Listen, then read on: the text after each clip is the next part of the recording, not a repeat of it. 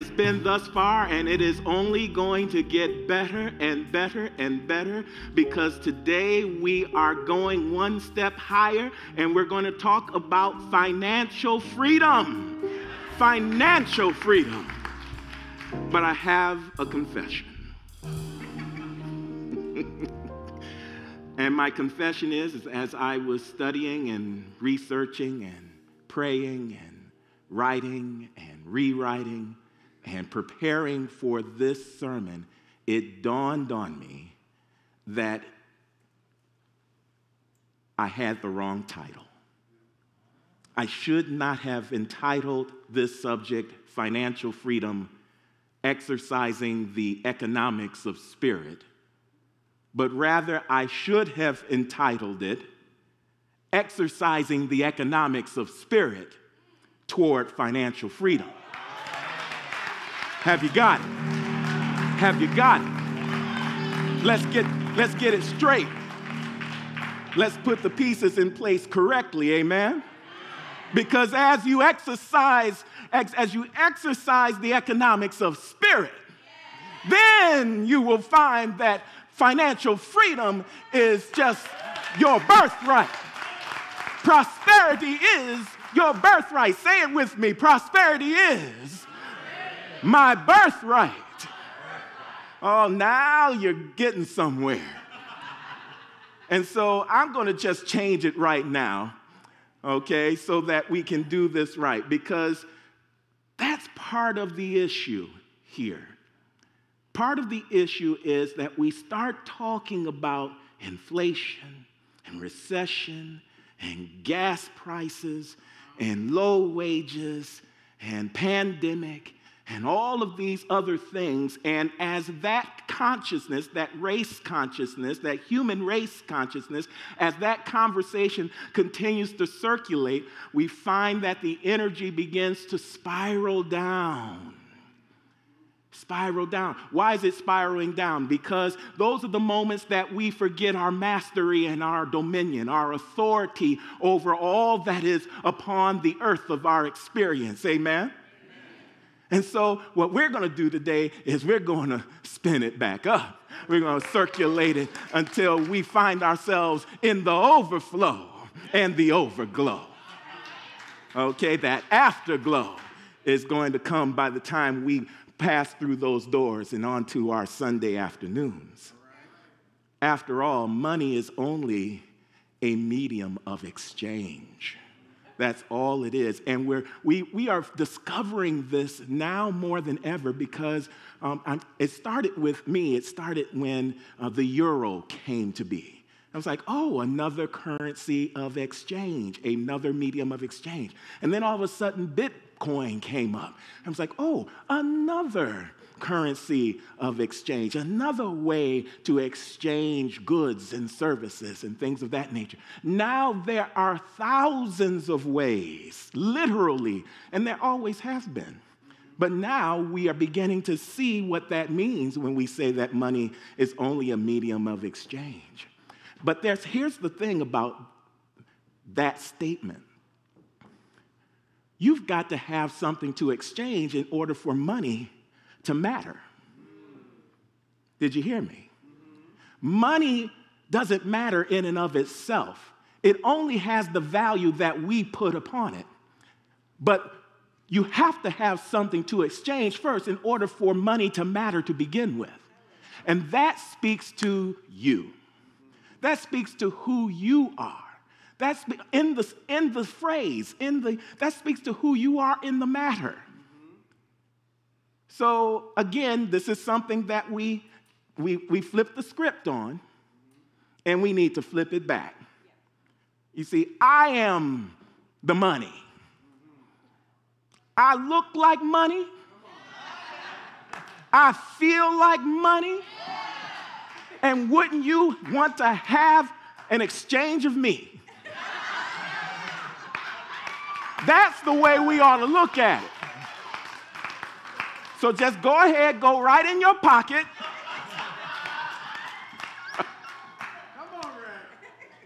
But do you get me? It starts with us.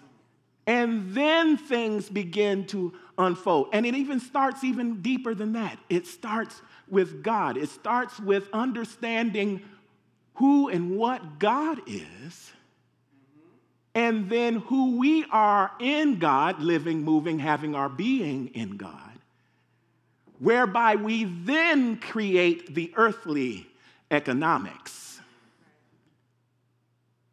Here's the way that Jesus would put it in relation to all these things that are swirling about us, the gas prices and all of the other things. Jesus would say, judge not by appearances, but judge with righteous judgment. In other words, he said it this way too. Seek ye first, come on, the kingdom of God and its righteousness. It says righteousness, but I like righteousness. And then all these other things shall come upon you. All these other things shall be addressed. And so, this is freedom. Where the Spirit of the Lord is, there is liberty. And as I put God first, as I put the Spirit first, then it does something absolutely profound. I'm going to go into what it does in the mix of all of this. But first, let's talk a little bit about what economics are. You might have heard economics, that term. You might have heard a definition of economics here or there. You may have even taken some economic classes. I know I did in college some years ago. And you might have heard these terms, that it's all about supply and demand. Anybody ever hear that? You might have heard that economics is about the distribution of resources, yes? And then if you go a little bit deeper, you might have heard this definition, which is a really telling one, that economics is a study of the scarcity of resources. Have you heard that before? And the reason why they say it's the study of the scarcity of resources, because in the economic model or models, anything that is scarce rises in value. Yes? Anything that is scarce tends to have a higher demand and therefore rises in value. Now that is the earthly economic model. But it doesn't coincide with the spiritual economic model. Why?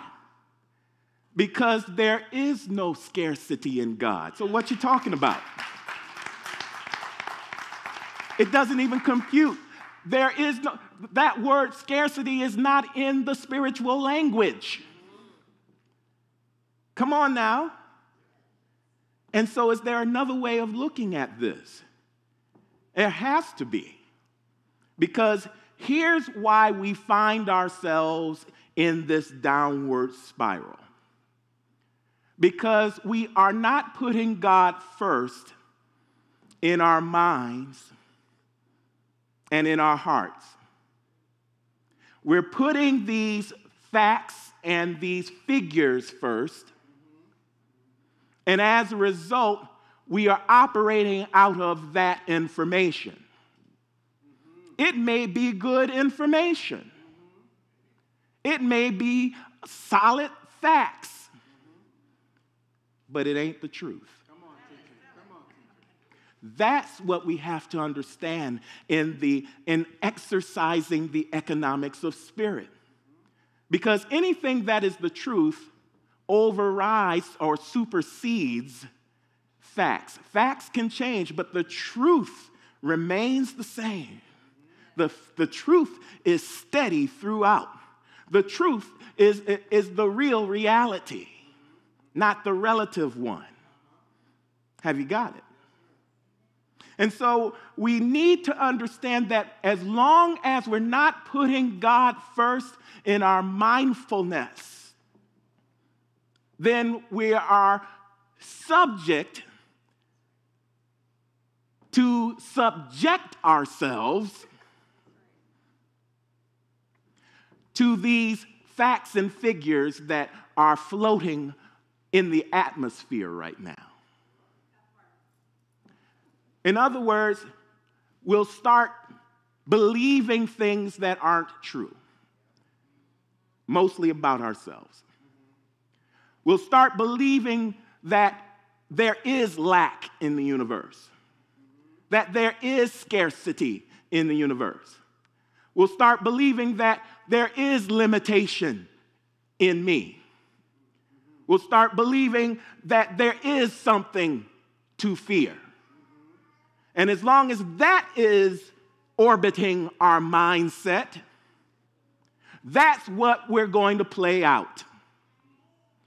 Because if that's our belief system, then guess what? The system is going to crank out whatever is going on in our minds.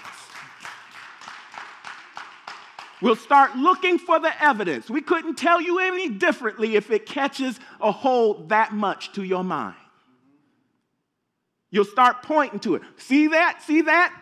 That's my proof. That's my proof. That's my proof. You will search it out. Even if the truth is right in front of you. Now, I'm right in front of you.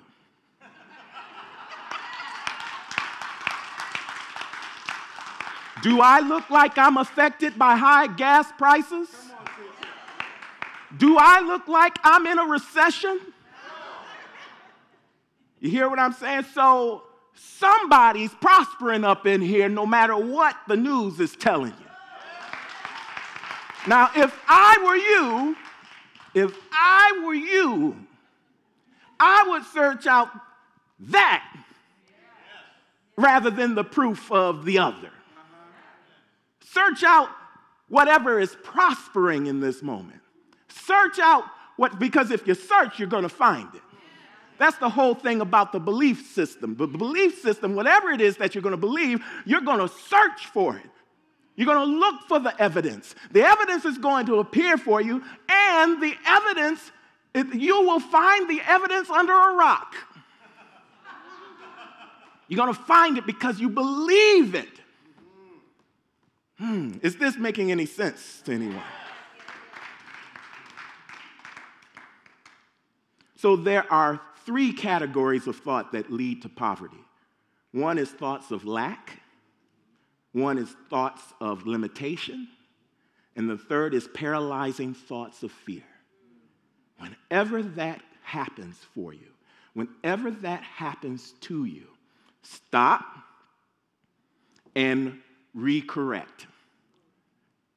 Make some correcting acts. Exercise the economics of spirit in those moments. Recalibrate your mindset so that you don't go looking for impoverished conditions. You see, sense consciousness will have you believe that that's all there is, and that's all you've got, and that's all you are. Did you hear me? Sense consciousness, this way that we have of going solely upon what we see, what we hear, what we taste, and what we smell, and what we touch. We tend to do that. I get it. I understand why we do that, because that's one of the ways we navigate the earth. It does have a place. But when we think that that's the only game in town, when we think that that's the only thing that is going on around us and in us and through us and for us, that's when we get in trouble. That's what I'm talking about when I'm talking about sense consciousness. The consciousness that will tell you that what I've touched, what I've tasted, what I saw, what I am hearing is the complete story. It may be just part of the story, but what does the other half of the story tell us? And so that we can get it and put it in proper perspective. That's what I'm talking about. Once we have it in proper perspective, now we can utilize it wisely and be a master of our senses rather than the senses mastering us.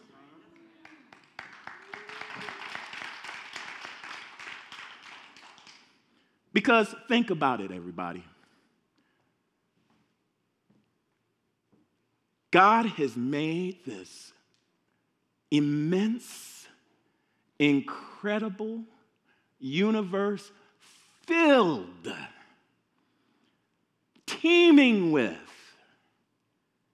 incredible possibilities and opportunities, and made you on top of it. Now, why would God do all of that and not take care of your needs? I mean everything that you require and desire. The God that I serve, the God that I know, it wouldn't do that and doesn't do that. You see, we take hold of a system and put it in front of people, spin it around, and see if you go for it, if you buy into it.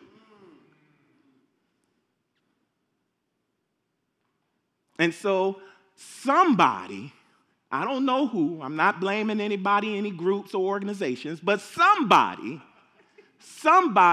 is toying, they're toying with your mastery. They're toying with your dominion. They're toying with your agency. They're toying with your sovereignty. They are toying with you to have you think that you're something that you're not. To have you think that you are less than. To have you think that you're a sinner rather than marvelously made. Don't get me wrong, we sin, but that's not my nature. That's out of my nature. You get me? And I don't sin that much now, so.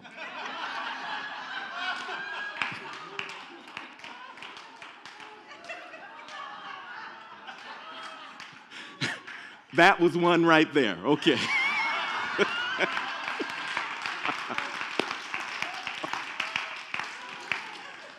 Forgive me, Lord. Woo. So who wants to know how to have it all? Who wants to know how to have your dreams come forward? Who wants to know how to have every good desire of your heart? Who wants to have financial freedom? Then here's what you do. I'm going to break it down. It's going to be so simple. You're going to say, is that it? Is that all?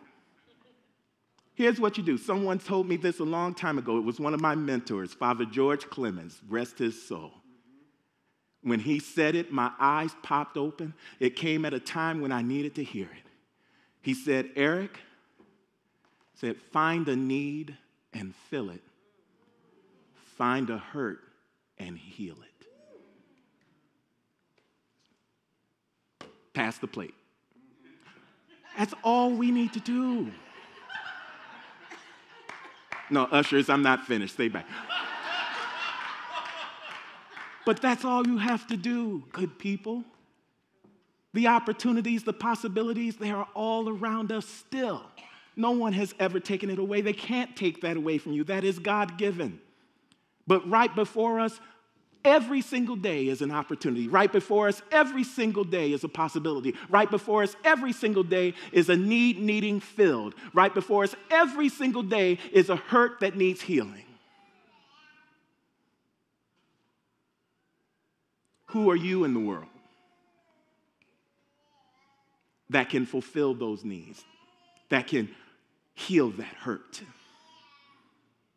I know you can. I know you have. But we never take it the next step and say, hey, I got the knack for this. I got the gift. Somebody will want to pay me handsomely to do this. And I would do it for free. All day long. All day long. It's there for us. And so I'm going to get you there today. I'm going to get you there. And I'm going to do it by expanding our consciousness to prosperity consciousness. We're going to do that before I come down off of this platform this morning. And I know that this week is going to be filled with grace and goodness and blessings and abundance and prosperity for you. That's my prayer. That something clicks and all of a sudden, all of that stuff that we've been hearing and toying into and contemplating is going to fall away. And all of the things that is awaiting us, all of the good that is awaiting us is going to step forward, and we're going to claim what is divinely ours as children of God. And so here's the first thing you have to do. This is the first thing that you have to do. You've got to make some simple declarations, some simple declarations. I want you to make 3 simple declarations. Declaration number 1, enough. Enough. In other words, I ain't playing with this nonsense no more. Enough.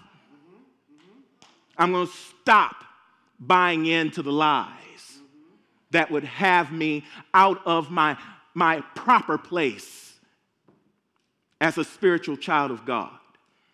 Enough. Say enough.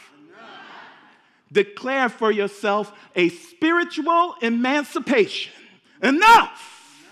Enough of the limiting beliefs. Enough of the lack consciousness. Enough of fearing what if. The second declaration is there is enough. Say it, everybody. Come on. There is enough. Type it in the chat room. There is enough.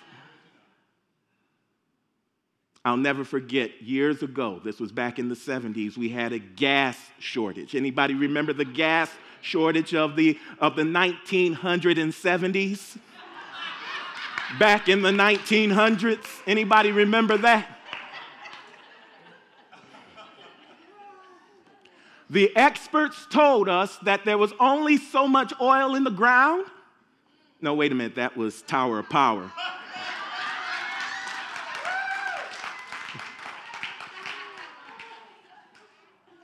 And they're experts at their craft, but that's not the experts I was talking about. But they were saying that there's only so much oil left in the ground, and in 25 years, there will be no more.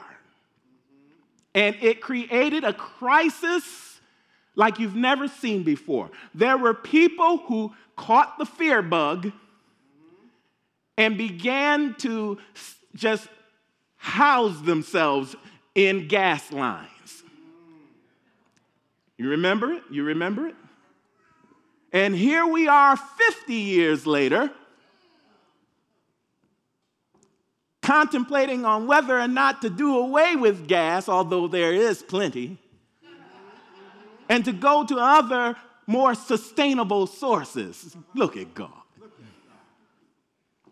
What happened?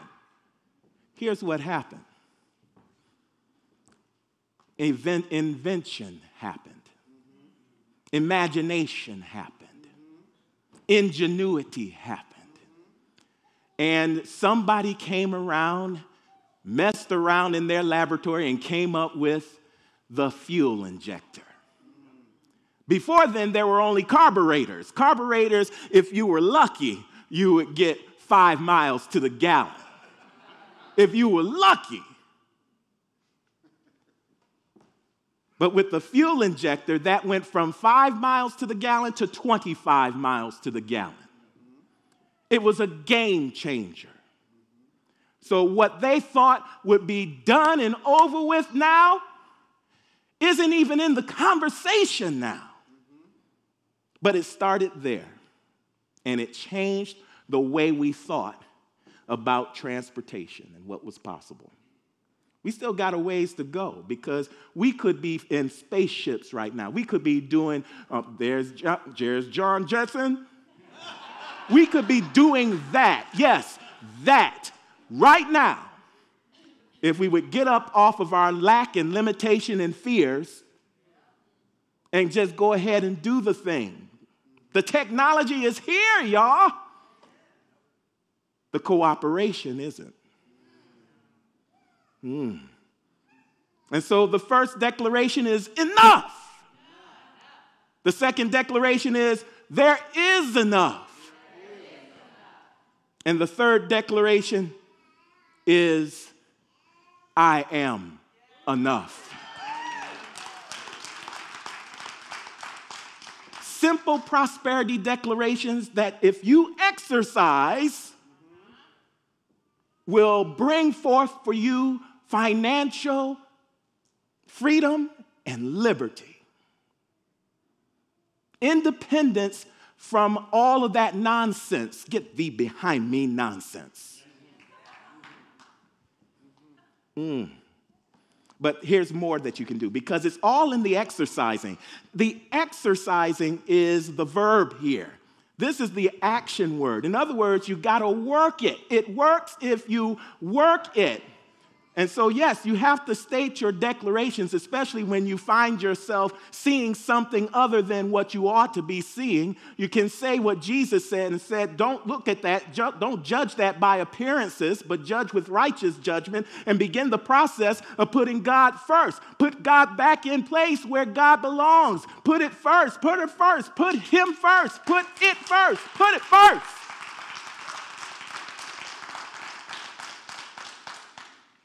Because once you do that, now these declarations tend to make sense to you. Wait a minute.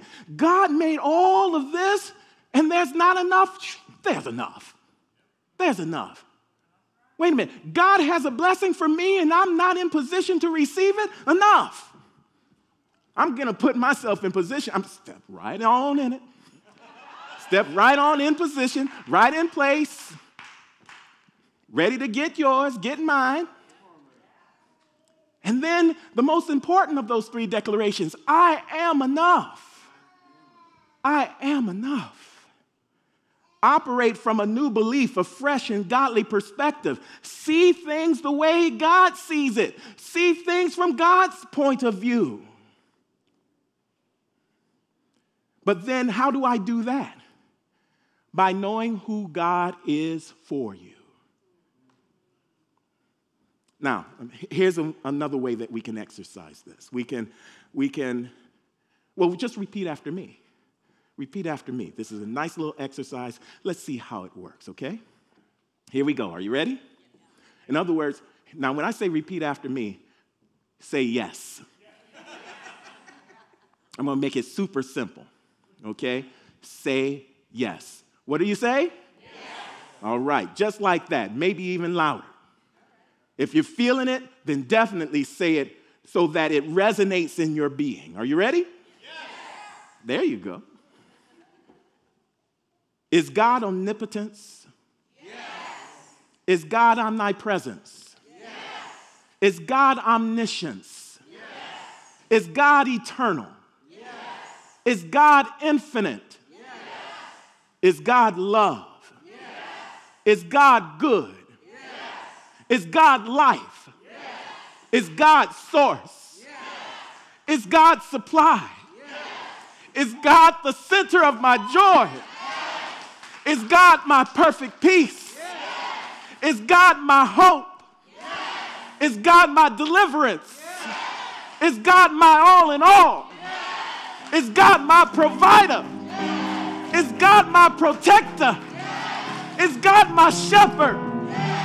Is God my healer? Yes. Is God my strong tower? Yes. Is God my Almighty? Is God my everlasting? Is God my Creator? Is God my Most High? Repeat after me. God is my help in every need. God is my health and my hunger feed. God is my all. I know no fear. Because God, because truth, because I am here. In the name, nature, consciousness, and conviction of Christ Jesus, so it is, and so we are. Amen.